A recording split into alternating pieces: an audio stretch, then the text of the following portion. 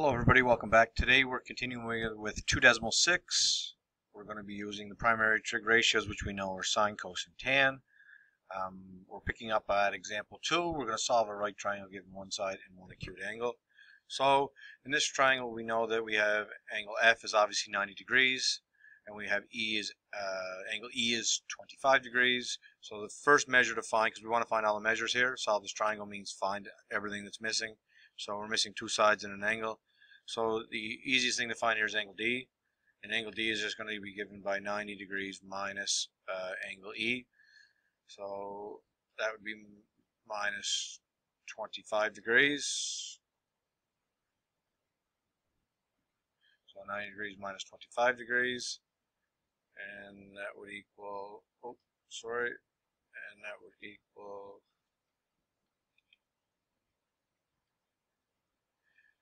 obviously 65 degrees.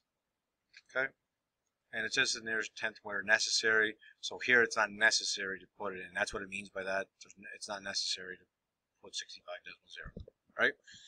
You could if you wanted to, but again, like I said, it's not necessary in that case. So 65 or 65.0, either one's fine. But it says where necessary, so I'm just going to leave it at that.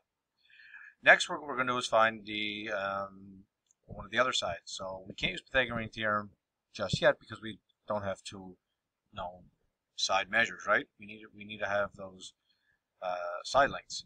But we do have one of them. We do have a given angle. So I'm going to do this based on what we have here. So if I'm focusing on E, I have the opposite, and I'm looking for the hypotenuse. So we know opposite of hypotenuse is the sine ratio. So that's what we're going to do. We're going to grab the sine ratio in this case. So I've written in the sine ratio here, and then we'll copy it and we'll fill in what we need. Alright, so we know that the sine, we're looking for the unknown angle. Here we'll use 25 if we're using the given angle E here. So that'll be sine of theta, which is sine of 25. The opposite side is 5. Alright, so we can substitute the opposite of angle 25, which is 5 here. And the hypotenuse, the length from D to E, that is actually unknown, and I'm going to call that F, lower F, because it's opposite of angle F. So the hypotenuse is lower F. Okay, so now we're going to rearrange this formula. Remember a little trick I showed you. You can rearrange it again, but if we're doing this, that just means F and the sine 25 can literally switch locations. So I'm going to cut that out and make that the denominator here. And I did show those steps in another question, and there's what you have. F is equal to 5 divided by the sine of 25. It's that simple. I did the rearranging in a previous video. I'm not going to do that here. You can take my word for it, or you can multiply both sides by F, and you get F sine 25 equals 5, and then you divide both sides by sine 25 and you end up with the same result. Okay, so that's up to yourself. So when I do that on my calculator, I'm going to punch that in. Remember, it's 5 divided by the sine of 25. So 5 divided by the sine of 25 degrees. Make sure your calculator's in degrees. And I get 11.83100. So 11.831.007, and so on. I just take some number of decimal places. So this is where the nearest tenth is necessary. And remember, leave your units to the end. So we know that side F is equal to the 3, leaves the 8 at an 8, and the units are centimeters. So your final answer is side F or side DE, whatever way you want to look at it, they're equivalent, is equal to 11.8. Okay? Now we have to find the side EF or lower D. Again, you can do whatever you want here. I'm going to use a trig ratio just so we get the practice. You could use Pythagorean theorem. It's up to yourself. All right. So if I'm using, in this case, I'm looking for side FE. There's a few different ways you can approach it. I'm going to use the given values. So if I'm talking D here, that means 5 is adjacent and the hypotenuse opposite. All right, so we're using the cos ratio this time, right? Okay.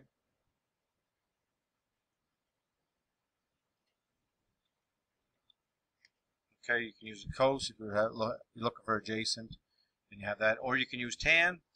Tan's another option because we have the given information. So if we're talking tan 25, talking opposite over adjacent, it doesn't make a difference. Okay, so I'll use the tan ratio. Not that it makes a difference. Again, there's a number of ways you can approach this. I'm picking tan here because I know the given angle is 25. Again, you could use 65 and use a different tan rate. It doesn't make a difference. Okay, now the opposite of 25 is 5. And I know the adjacent side from E to F, we'll call that lower D. That's actually what we're looking for here, right?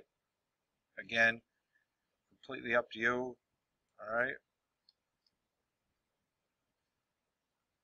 So this rearranged is similar to the last question, right? So the D and the tan 25 will change spots.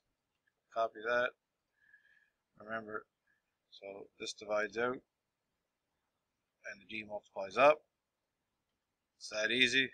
So D is going to be simply equal to 5 divided by tan 25. Remember, I showed that in the video, and I showed that on the board when we rearranged that formula, and we saw where that came from.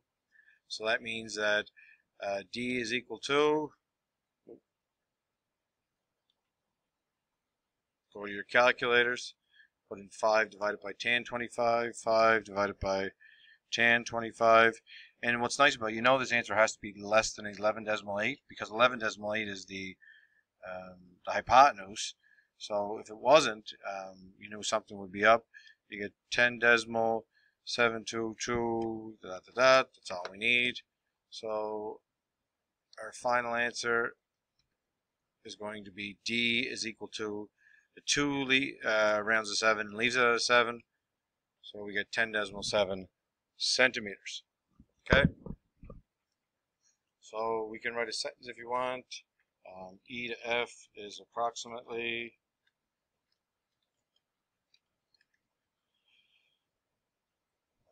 10.7 centimeters. And you can say DE, or you can say hypotenuse is approximately 11.8 centimeters, and angle D, angle D is equal to. It's not approximate there; it's actually bang on. There you are.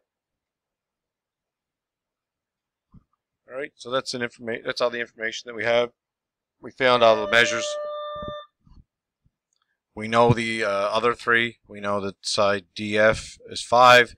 We know angle F is 90, and we know angle E is 25. So we have all 6, right? That's it for example 2. And there's a check your understanding that goes right along with that. And there are the answers provided. There's angle J, line GH or lower J, and line HJ or lower G, the hypotenuse. It's up to you.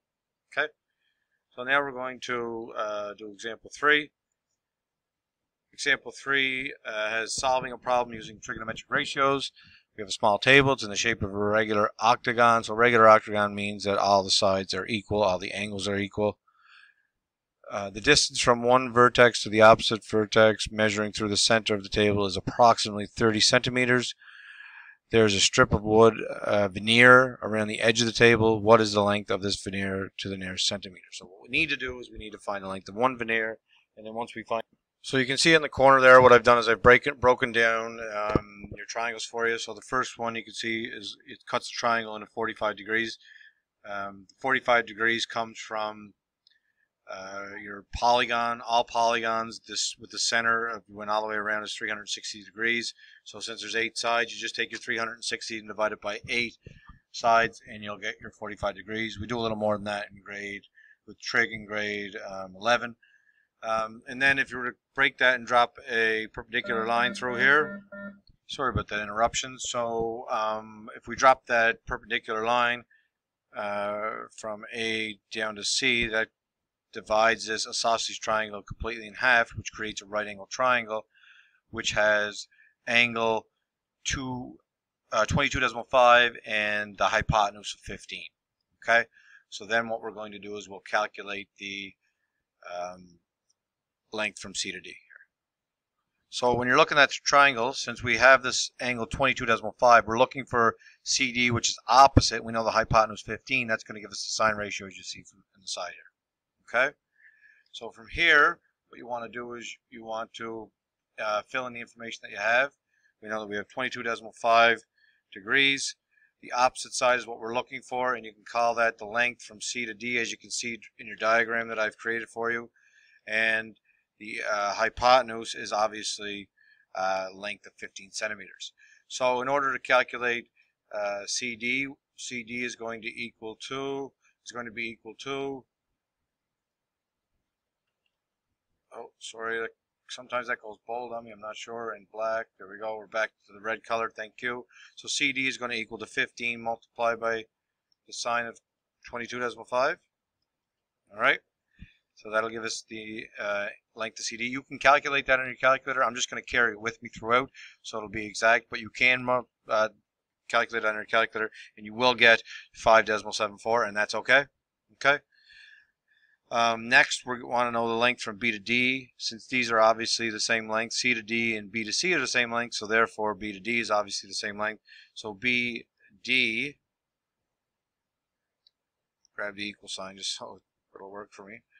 So that means the length from, so B to D is simply equal to 2 multiplied by CD. All right? So B to D is simply equal to 2 multiplied by, and the length of CD is obviously 15 sine.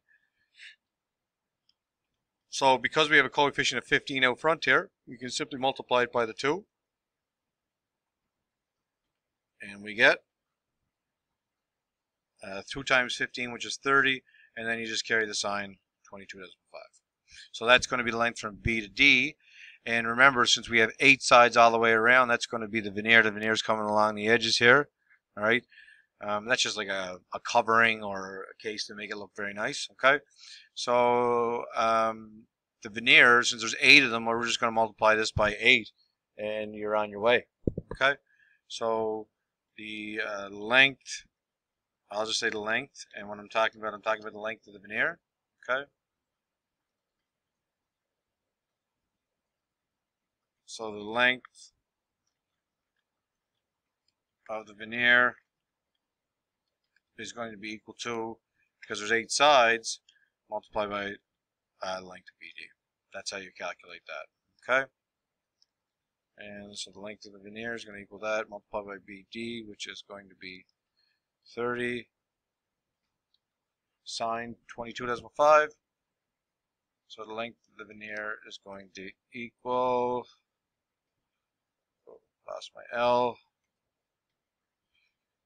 going to equal 240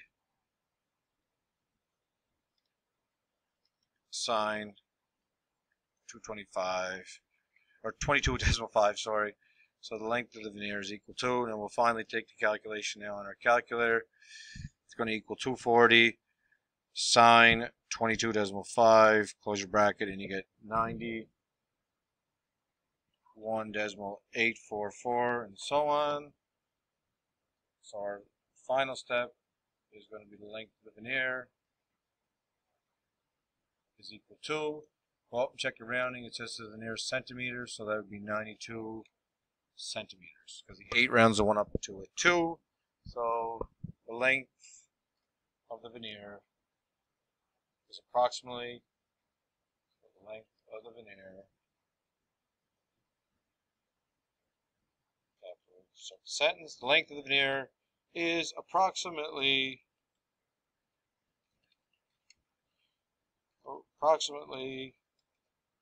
92 centimeters. Okay?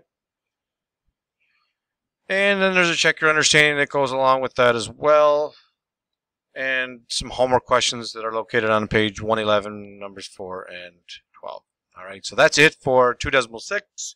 We're going to finish off the chapter in the next video on the next videos, I should say, on 2.7. All right, thanks for watching, and we'll see you again, everybody again soon. Thank you.